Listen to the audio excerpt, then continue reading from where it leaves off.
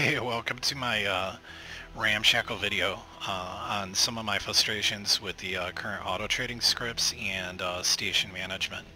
I'm sorry if the voice on my mic isn't kind of coming through so great.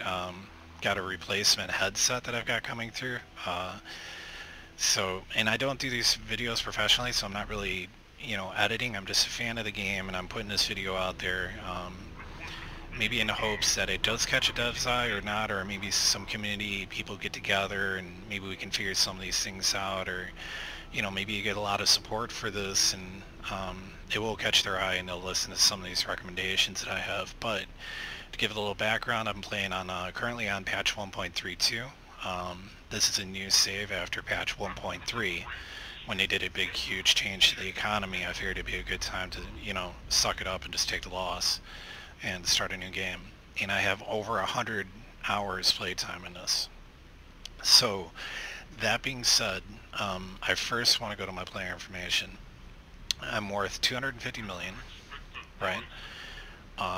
The only reason I bring that up is because I busted my ass off early game, really trying hard to mine crystals, get trades done from point A to B, doing it manually to maximize profit, all that crap. I was really trying hard to work my way to station status and dump, as you can see, 180 million into my stations, right? But the problem is my net worth was not 250. It was closer to 300 million. I've been losing money since I decided to morph my station that you're seeing in the background here into a closed loop. It's literally caused me to lose around 50 million. And that 50 million is not from the cost of building additional modules. That's just an over time loss of the manager being completely idiotic, right? And I was just hoping maybe it would stabilize out or something would happen, but it's not. It's just a steady decrease. So I'm probably going to literally remove the stations because I was making more money. Remove the closed loop parts of the station that produce components or wares for the end product, in this case Claytronics. I'm probably going to remove all that stuff, sell that, because I'll go from losing money to probably like at least a 500% increase. If I'd been doing that, I bet you I'd have been at like 400 million or more by now, right? And so that gets to the question, something is severely broken if that's the case, right? So first thing, let's rule out user error, right? Let's look at my 3 stations. As you can see, I have dedicated miners of both gas and or mineral. I have trading ships assigned to both, and I have a small defensive medium class ships, right? And this is our research center, our player HQ. I've not really done anything with that. That's not really part of my economy at all. But let's look at my main center. So as I said, my main center is Claytronics, right? I am losing money on this. Now look at the manager's account and I'll filter by a week. As you can see, this influx of cash is me, right? I'm dumping money into him because he needed money to buy stuff.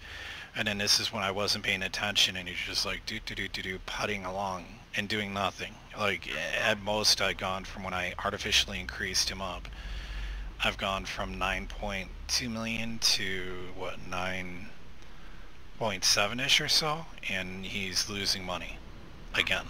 Starting to drop down. Maybe it'll spike up, maybe it'll sell some of these, but I'm not generating the kind of money that I should be, and it's completely moronic. And I think there's some critical problems here now. I want to say I love this game, so it probably sounds like I'm really hard on this game. I love it, but I think that there's 2 changes right here, right on the screen that can be made that would make station management 100 times better. And please, God, I hope an EgoSoft member sees this and is like, hey, that actually makes sense. Right now, our station managers are idiots when it comes to, let me look at some a little bit easier. Knowing when to buy and sell stock, right? And the only controls that we have are to either completely turn off buying and selling together, right? Or we can turn it on, and then if it's off, right, and we're allowing buying and selling, we can't really manipulate that number, because if I turn this and I say, hey, I want manually control, it's already bottomed out. And if I try to make it a 1 so that I never buy it, like nobody's going to ever buy it from me for 1, if I put it for 1 credit, enter, it doesn't care. It automatically puts it at the bottom price, like, and he will actually buy it. There'll be people that'll buy it for 181. So in reality, it's an illusion. We don't have control over this. Not really.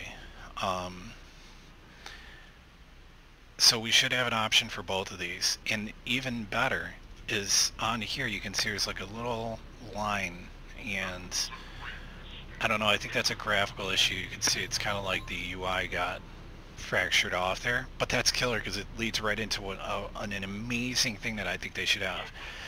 That line should be a movable line, and that is the break point for your manager to say, I will buy goods if it's below this line, and if it is over that line, I will sell them.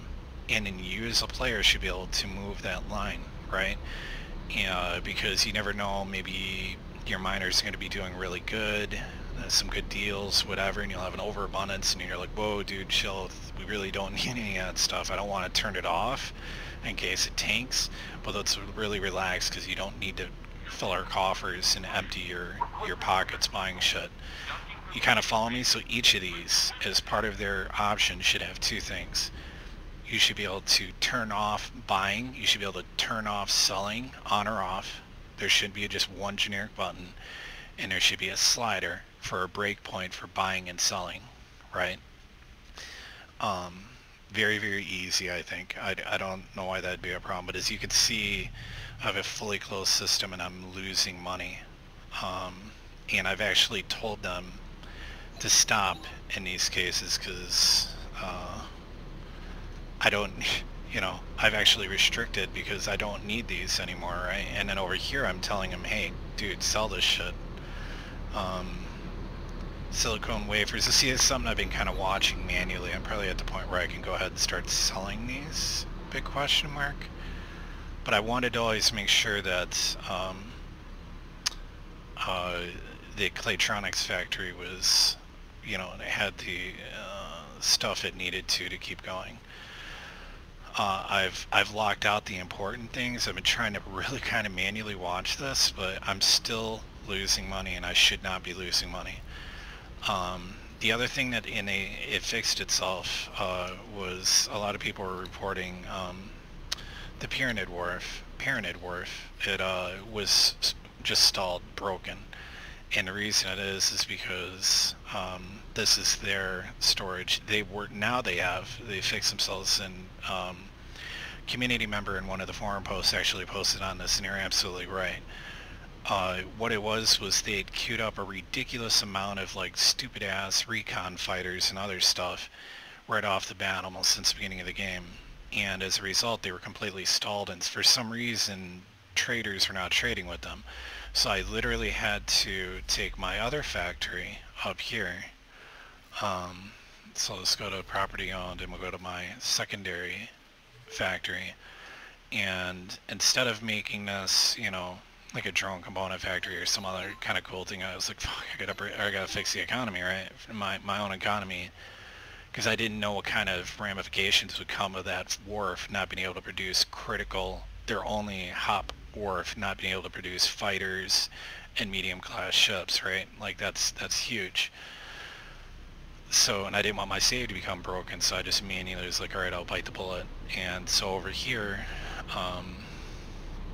we go to logical view, you'll see that I basically set up for 2 engine part factories, started pumping out engine components, and after I sent them about 3,000, they just auto-stabilized, and now they're completely fine. They're remaining topped off, they're good to go, and now nobody's buying my engine parts, right? So all the money and time spent and the infrastructure to build this thing, and it's also losing money, so but I understand there's a patch coming out that'll fix that. But again, this logical overview is pretty illogical. It needs to have an option to choose one or the other or both if you want, not just both on off. And you need to have a breakpoint slider. That would solve so many problems right there.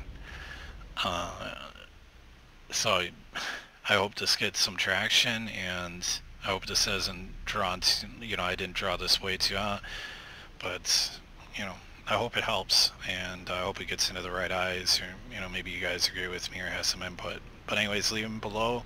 I'm not used to this. Take it easy, and happy gaming, guys.